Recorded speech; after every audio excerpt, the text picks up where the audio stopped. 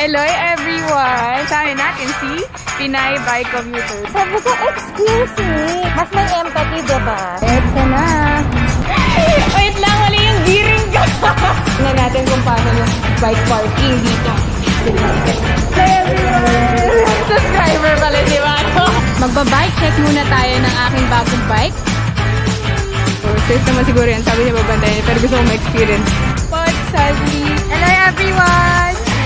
May advocacy sila na buy one, plant one. Nag-offer sila ng lifetime warranty. Yep. Not following directions.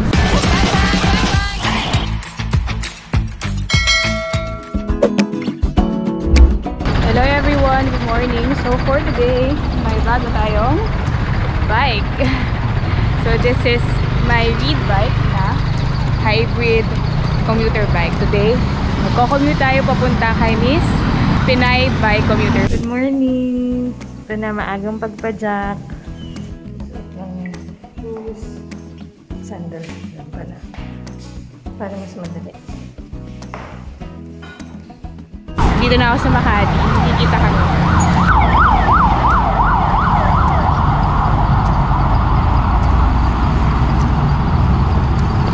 Huwag niyang gagayahin. Stoplight, guys. Stoplight. In 600 meters, Makati Ave na. And then, sa may Makati LTO kami magkikita ng Pinay by Commuter.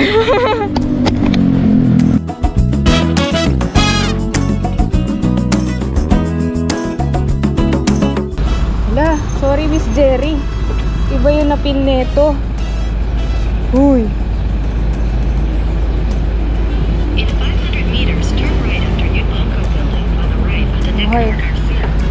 Hala! Sorry na, Miss Geri. So, ayan. Dahil hindi ko alam. Susunod ako kay Google Map. Napalayo tayo ng 1.5 kilometers. Ayan naman tayo sa mga ligaw-ligaw. Not following directions. May alam ako mas malapit dito. Pinalayo pa ako eh. Ambon-ambon na. Sineserte nga naman. Ayan na. Hello everyone! Good morning, Miss Geri.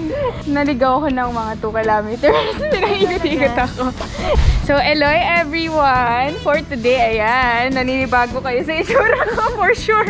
Kasi naka-commuter bike ako. And kasama natin si Pinay by Commuter. Hello everyone! Ayun. So, Miss Geri, makilala ka konti. Hello! Magandang umaga. Magandang umaga sa lahat ng kababikeihan. Si Geri Amarnani, mom, wife, by Commuter for 7 years now. I'm very happy for this collab with Eloy. Kasi finally, mabibigyan din niya in a way ng spotlight yung bike commuting. Yay! Yay! Tara, Miss Geri! Mapasok pa si Miss Geri. So, susundan natin siya. Ay, ate. Saan po yung route natin ngayon? Sa ano tayo? Mag-e-EDSA tayo. Kasi yung dinadaanan ko ay sarado pa. Okay. So, ito yung bike. Miss Geri, pakita muna natin. Ito yung setup ko. Napakabigat na bike. Oo nga. So, mamaya, pag-uusapan natin yung, ayan, kung paano ba ang tamang bike commuting, mga tips, mga up-clothes na dapat na suotin kasi ako. Ako semi, half-road biker pa din ako. Kasi sabi ko, gusto ko terno. Wala akong mahanap na blue na iba. So ito na lang yung sinuot. Pero perfect yan. Yan talaga. Excited na akong guwan sa EDSA. Work from home kasi ako. Nagko-commute naman ako, pero pag ano lang, papuntang Antipolo. So may experience ako kahit papano, syempre sa kalsada. Syempre maraming experience sa kalsada, pero iba to kasi ibang bike yung dala ko, and then commuting talaga yung gagawin natin for today. Tara! Yun. Light bike commuter lang ako.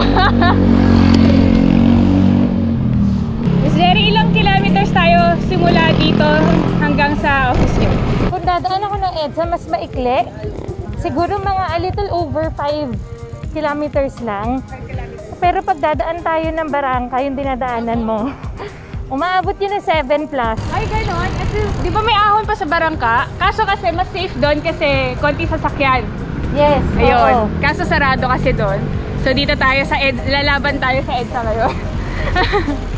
Kaya naiinis ako nung bumalik na yung traffic sa EDSA. Tapos sinabi nila na tanggalin na lang yung bike lanes, pampadagdag traffic. Sabi ko, excuse me. Excuse me po. Ang ilang bikers nakadaan sa bike lane compared sa sasakyan. Pareho kaming may lisensya, pareho kaming marunong magmaneho. Pero iba rin kasi kapag nagsasasakyan ka tapos nagbabike ka, mas naiintindihan mo yung mga nagbabike. Yeah. Ang dami kong kilala na dati hindi sila nagbabike, parang nag-commute sila, tapos ngayon parang mas inaano na nila. Mas may empathy. Yeah, yun. Hindi lang yun. Alam mo ba, pag dumadaan ako ng EDSA, so I saved mga 2 kilometers that sa bagay kong to, I saved mga 10 minutes per way. 10 minutes per, that's a lot. So that's 20 minutes for 2 ways. And kung bibilangan mo yun for 5 times a week, malaking malaki yun. Halos save yun para sa akin, para ma-invest ko sa sarili ko at sa pamilya ko. Yun, diba? So please, huwag niyong sasabihin na huwag nyo na akong padaanin ng EDSA. Ayan, no. Marami pang ganito. Pero ano lang naman, nagsasabi lang kami. So, nirot-rot ko kanina, nakabike commuter ako. Iba yung pakiramdam. Medyo mabigat siya sa usual ko kasi road bike. Alam niyo naman, road bike tayo. Gusto ko matry yung road bike. Kaso takot ako sa gulong. Ang nipis. Hindi. Kala niyo lang. Kailangan lang ng tamang pump. Tabi lang tayo. Tapos, tingin lang din sa likod bago kumaliwa o kumano. Sa kaliwa na tayo. Whoop! Bike, bike.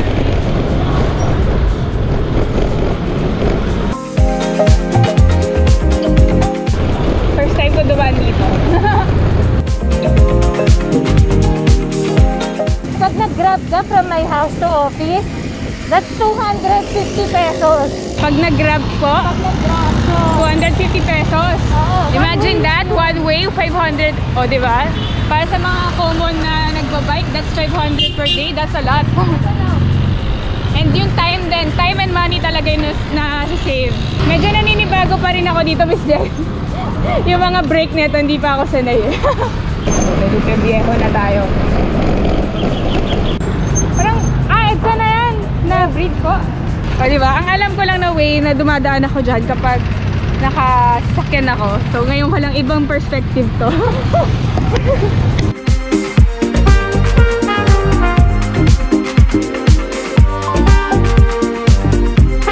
EDSA na.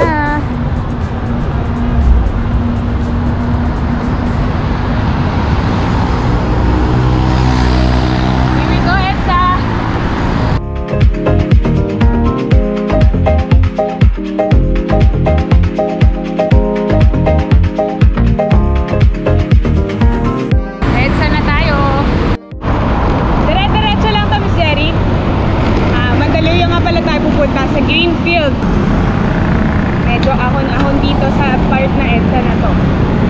Time check, it's 6:51 AM pala ngayon na. Ano oras pasok mo, Miss Geri? 8:30. 9:30? 8:30. 8:30 AM. So marami-rami pa kaming time kahit pa paano. So far, okay naman ako sa EDSA.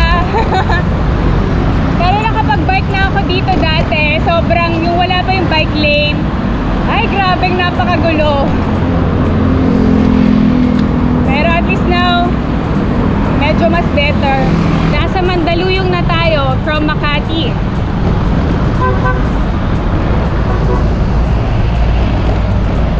And ayan, kakanan tayo.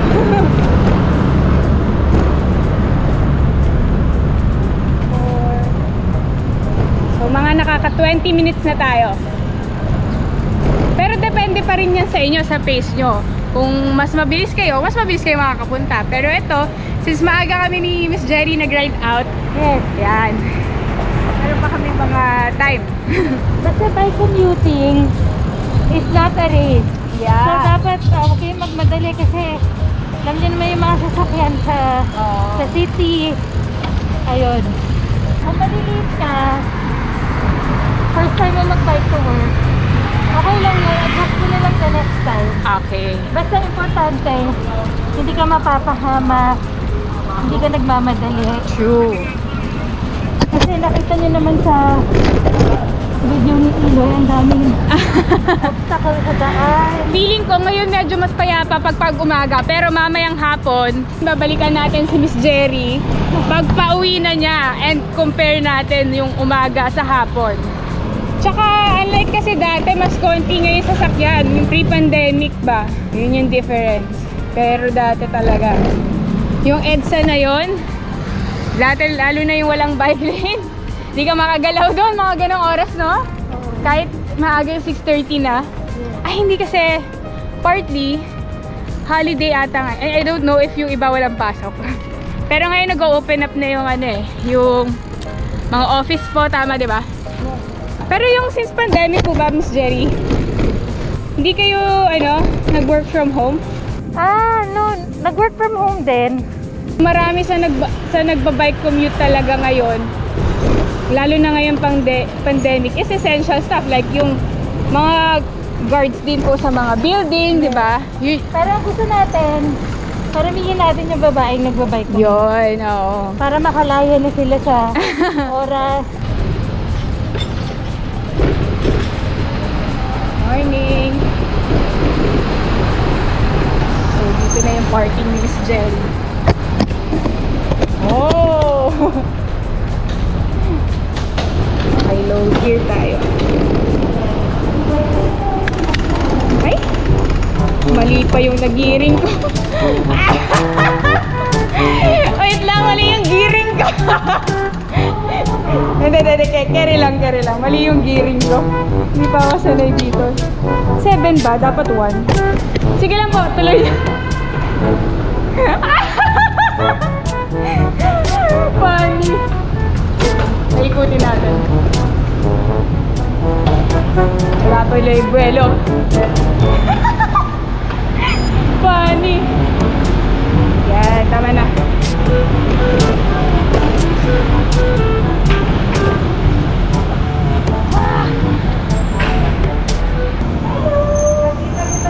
Amazing stories Yay! Hello everyone, good morning. Ay, kasama po ba to? May parking card din kayo? Ako din kukuha? Ay. Thank you. Please wait for cop. Please check the card. So pero may bayad po ito? Wala. So kumuha din ako ng parking card. Nakabigiring ako. 3rd floor po kayo nagpa-park na, Miss Geri? Ooh! Ito na yung parking ng bike. So, pinag-uusapan namin ni Miss Geri, yung mga kilala namin bike commuter na si Miss Geri kasi mga around 5 or 10 kilometers per day bike commute. Pero may mga kilala din kami na mga 20 to 30 per way. Kasi Bulacan yung kakilala niya. Ako yung Cavite. So, nakaka 60 kilometers sila per day. And kabisado na yung mga potholes sa EDSA. Actually, yun ang importante din sa bike commuting. Kailangan mo kabisaduhin kasi para pag umulan, bumaha, alam mo kung ano iwasan. So, andito na tayo sa bike parking nila Miss Geri. Ay, ate Geri. Masasanay na ako mamaya, promise. Pa-bike ni Miss Geri sa kanya. Tingnan natin kung paano yung bike parking dito. Tapos may mga e-scooter din, no? Ayan. Basta kailangan mo lang. Safe po dito. Sa taon nyo na nagba-bike parking. Safe. Safe naman kasi nakita nyo naman may harang talaga, may car. Hindi ka pwede lumabas mo na tapos dati isang rack lang po. Isang rack lang po? Yes. Ngayon, tatlo na. And this space talaga is for cyclists na Pero hindi pa rin enough kasi maaga tayo. Napupuno ito. Usually pag napansin ako, pumupuno ito. Ito na yung ticket. Anong name niyo, ma'am? Eloiza. Driver mo. Hello everyone! Subscriber pala si Mano. Hindi mo sinasabi. Hello everyone! So, ayan, nakapark namin si Miss Geri dito sa office nila. And Maghihiwalay muna kami, pero mamaya babalikin natin siya. Pero nag-request ako kay Miss Geri na kasi sinabi niya may transformation na nagaganap kapag nag-ano siya, tawag dito, pumapasok siya. Kaya abangan niyo yun. After nito, makikita niyo yung transformation na mangyari sa kanya. Magba-bike check muna tayo ng aking bagong bike habang si Pinay Bike Commuter ay nagtatrabaho. Magtatrabaho din tayo. Bago pala ako mag-bike check, mag-breakfast muna ako. So, buti na lang may malapit na 7-Eleven dito. Kuya, saan po ito pwede iwan pag gusto mag 7-Eleven? Dito okay lang to. Saglit lang naman po ako. Thank you. Kailangan pa po ba i-lock? Lock mo na lang. Sige. Sige, may dala tayong lock.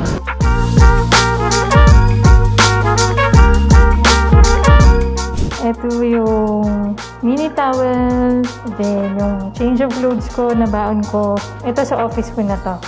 Iiwan. Itong mga to. Shampoo, body wash, lotion. Ito na, naging konting pulbo sa mukha. Meron din akong mga kakit, tapos na mag-ayos, tapos na maligo. Ito, ready area kung saan ako naliligo. So, ito itsura natin before. Thank you, kuya. So, ganun, first time ko mag-lock ng ganyan sa puno.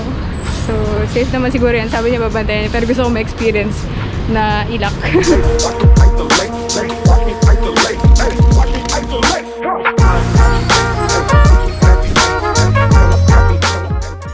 Trabaho muna tayo. So, hello everyone. Breakfast muna tayo and then susunod na yung bike check. Kain muna ako para may energy ako. Nanghina ako kanina sa nangyari sa bike ko dun sa may puno.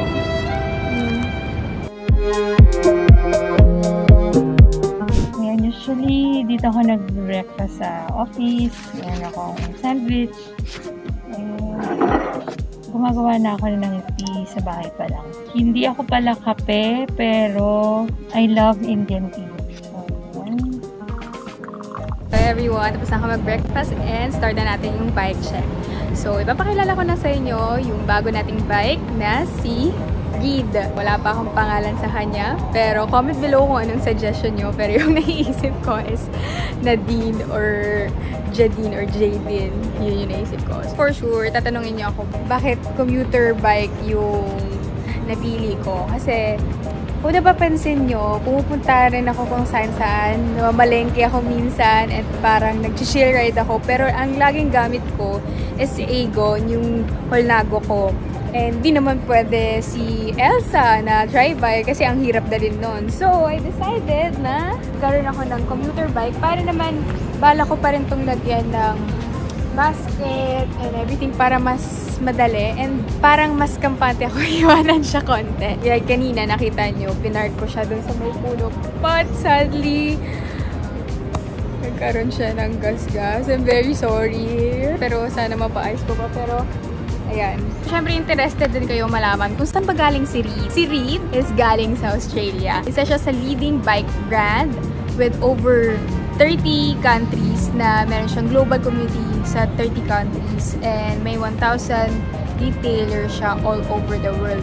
Pero based siya in UK. Doon nag-originate itong si Reid. Si James Reid kasi, not this James Reid, but this James Reid was inspired by creating high-quality bikes na looks good but affordable. Gusto niya kasing mas maraming maengganyo mag-bike, kaya nagre-create siya ng mga maganda pero murang bike. Like this one. Ayan. And in addition to that, si James Reid kasi is naniniwala na freedom to move is the key and that on two wheels, so much more can happen in your life. Especially, it's better for our planet and it's better for the people. Kaya ako rin nagustuhan itong brand na to. Hello everyone! Ayan, may subscriber tayo. Kuya, grab biker ka? Opo. Ayan. Ako kasi hindi pa marunong. Tinatanong ni Kuya kung ilang speed na. Ilang speed yung Reid bike ko? 7 speed. Kasi nakalagay dito. Ah, naka 7 speed. Nakalagay dito. May sa combo shifter. Ito siya. Ha? Medium frame. Ano siya? May pang babae din. Actually, pang babae ito eh. May pang babae sila, may ano. Kasi yung, di ba yung pataas na gano'n, siya pa sloping. Yun nga lang, nadarsasan ko na agad. Kasi first time kong ano, i-park sa mga puno, tapos nalaglag. Ayos, di ba? 29 ba to? So, see, ang dami kong di alam. Kaya kuya ka pa nalaman. Usually, yung mga gantong bike, nasa magkano? Nasa 20 plus. Nasa 20. Depende pa sa speed. Ilang speed yung gano'n? 20. Pag 10 speed, mas mahal. Pero pag mga... Yung mga 20k, ilang... Yun 7 speed lang yun. 7 speed.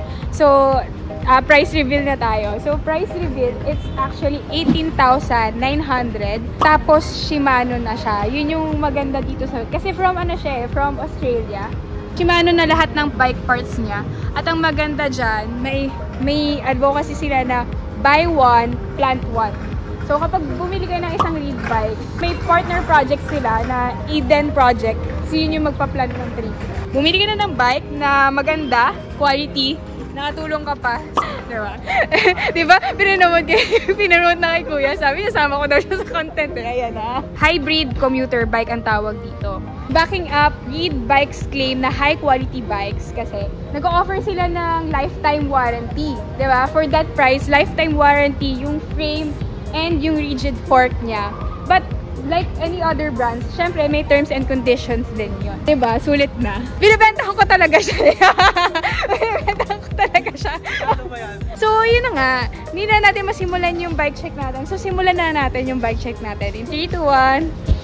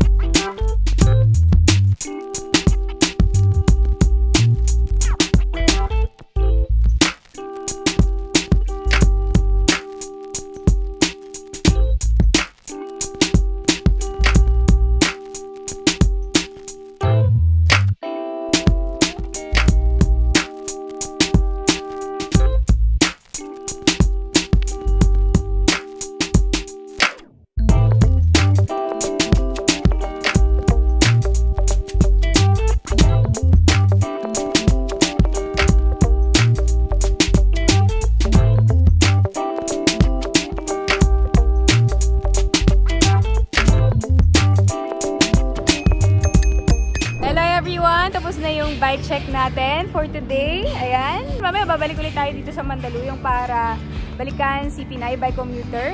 Mamaya din pag-uusapan namin yung about sa mga tips sa bike commuting and ano bang mga clothes ang dapat sinusuot pag nagba-bike commute at marami pang iba. So, see you again. Silver Spoke Inc. is the exclusive distributor of Reid bikes in the Philippines. You can order Reid bikes by visiting their Facebook page and Instagram at reidbikesph, or you can visit their website, thebikerack.com.ph. You can also message them via SMS or WhatsApp, and I will just link their numbers in the description box below. Uwi muna tayo. Lunch. Mga around 9 km sa bahay, tapos babalik ulit tayo doon mamaya. So parang nag-training din ako today. Ayan, uwi na ako. Magpapalit lang ako ng sapatos. Kababikeihan. Kailangan natin maglagay ng net. Kasi para iwas nakaw. Tara na. May cycling yan. Hello everyone! Good afternoon! Pupunta na tayo sa may Makati. Imimit natin si Ate Geri. Mag-meet na lang kami sa coffee shop. Siya, Edsa, ang tatahakin niya ako. Traffic ng Makati.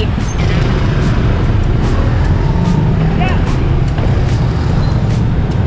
So, medyo sanay-sanay rin ako mag-ganto. Kasi itong mga ganto, nakasanayan ko na to sa traffic kapag pauwi ng boso-boso. Padaan na po.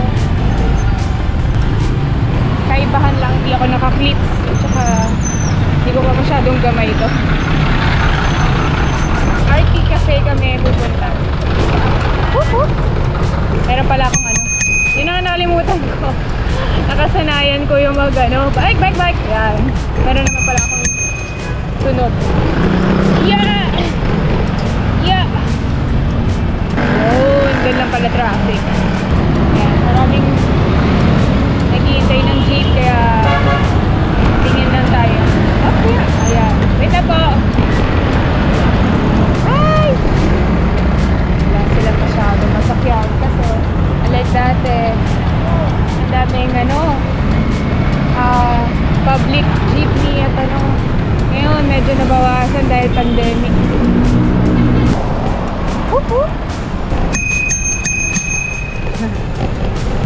So yan na ang traffic situation ngayon dito sa Makati. Kamusta naman dyan, Miss Geri?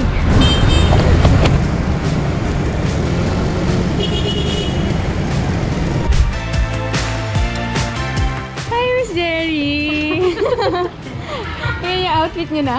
Kanina? Oh. Ay, hindi na kayo, kala ko magpapalit kayo. Hindi. Oh, ako naman yung nakaano ngayon. Okay lang. Yan yung full outfit ni Ate Geri. Abangan sa ating bike commuting episode 2. Ito yung binigay pala sa akin ni Ate Geri. Kaya kababikeihan. Yung likod ay share the road with her. If you want to buy Reid bike, Isa sa mga issues na pinakaharap ng isang babae, lalo na ng isang babae na Insta. Magna Carta Commuter's Deal Software. Yun yung isa sa pinaka-importanting deal na dapat ngayon mapasa na. Mabigat siya kasi wala kang option.